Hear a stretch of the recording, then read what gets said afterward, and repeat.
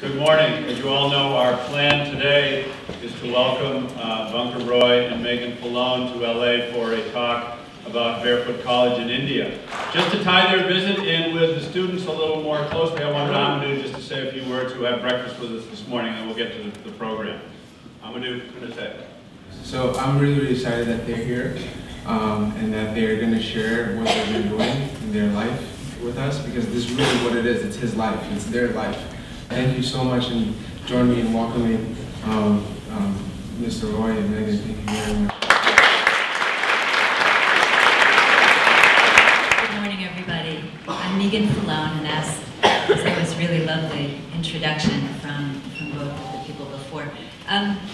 It's really appropriate that today is Earth Day.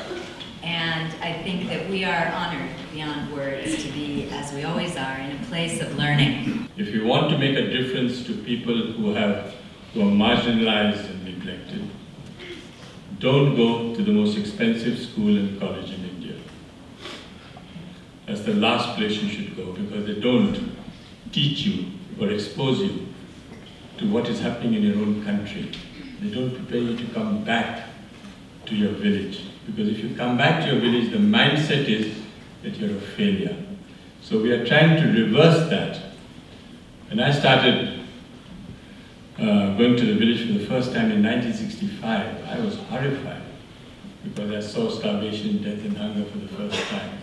And it changed my life, and I wanted to do something. It made me angry. I wanted to do something which was different, which would make a difference to me, and in turn make a difference to people who had nothing.